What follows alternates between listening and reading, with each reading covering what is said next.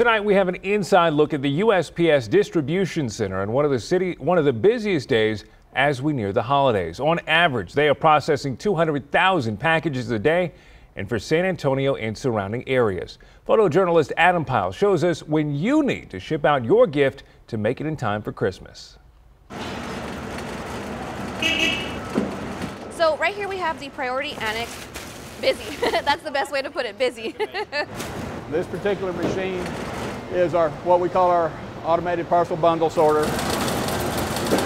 They sort out to 132 bins. They process about 6,500 pieces to 7,000 pieces an hour. We're seeing approximately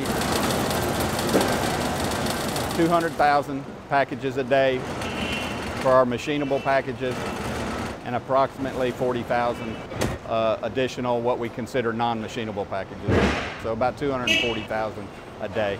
This is where everybody's packages are coming and getting shipped in. As you can see, it's very, very busy back there, constantly moving. We're doing 13 billion pieces this year, which is so many. So just be patient with us. We are prepared to do as much as we can in everything. We want to get everything out, but that's just one of our biggest things is we want to make sure that everything gets there safely and as quickly as possible. But like we said, everybody's ready. We're going to be able to try to help everybody as best that we can. And remember, patience.